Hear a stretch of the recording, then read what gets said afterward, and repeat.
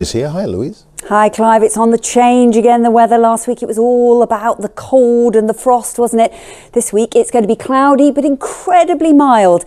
Now so far today we've had this east-west divide, the best of the sunshine out to the east after a bit of a frosty start. Further west though, look at this, it's all about the cloud, the wind and the rain that's now starting to gather into the far northwest of Scotland. Now this is the beginning of the change in some respects. It's this low pressure that's moving up to Greenland, and actually this frontal system is dragging up some very warm moist air from the southwest, and so that means that temperatures once again will be back above the average for the time of year, with perhaps the exception of the far north of Scotland. So far today, best of the breaks in the cloud have been out to the east, but you can see where that rain's gathering. It's now pushing its way across Scotland, some of it quite heavy and accompanied by gale force gusts of winds at times. So some wet and windy weather here, outbreaks of lighter rain into northwest England, North Wales and maybe Northern Ireland, and for the rest of England and Wales we might just cling on to some brief glimpses of sunshine across East Anglia and Kent. But look at the temperatures, 11 to 15 degrees, actually the mildest of the weather out to the west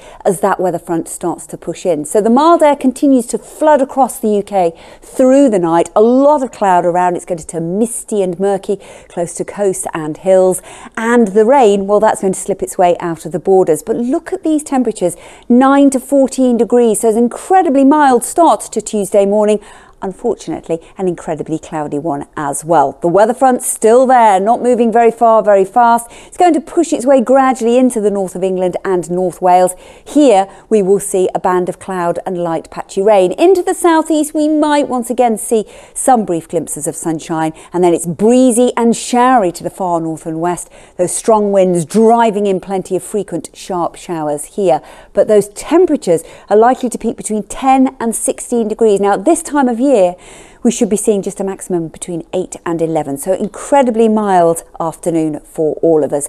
And looking ahead, we have a brief drier spell as we move from Wednesday, but yet more wet and windy weather set to arrive Thursday into Friday, just where that low is going to be sitting, still subject to some uncertainty, but it's certainly worth bearing in mind that yes, there's going to be some rain around. It stays on the mild side until the weekend. There's a chance of seeing more in the way of sunshine, but then we could return to some nighttime frost as well.